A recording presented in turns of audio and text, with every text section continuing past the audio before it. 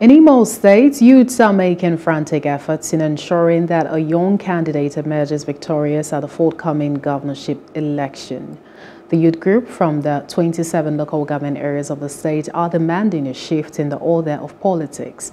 Their leader said the youths are the most affected victims of bad governance, hence the reason they decided to stand behind Obinna Okwebelem, the governorship candidate of the Social Democratic Party SDP. The party chairman, Elua Ifeanyi, however, lauded the steps taken by the youths.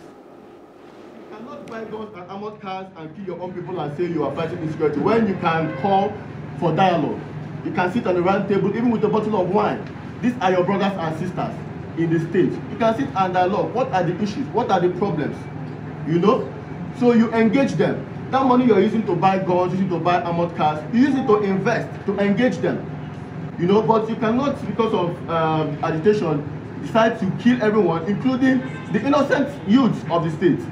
So our candidate, Mr. Bright Obinna Okwebelem, has got the solution to the problem to this insecurity.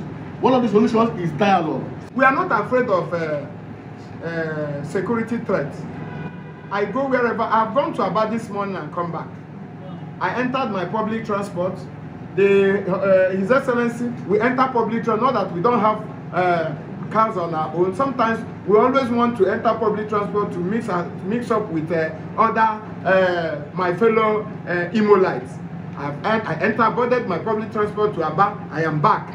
Also, I met you here with this on this beautiful occasion. So that is how we operate. We don't go with siren. We don't go with 200 convoy. If he comes here now, you wouldn't know he's the incoming governor. He is very humane, very down to earth, very, very accessible. And that is the kind of leaders we need. We don't need leaders that would, you know, overshadow themselves with armored tanks and gunmen that are not accessible.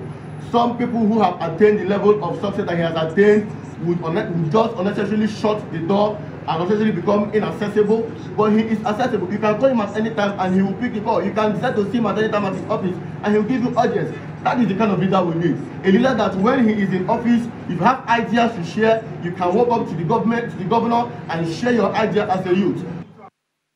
Hello, hope you enjoyed the news. Please do subscribe to our YouTube channel and don't forget to hit the notification button so you get notified about fresh news updates.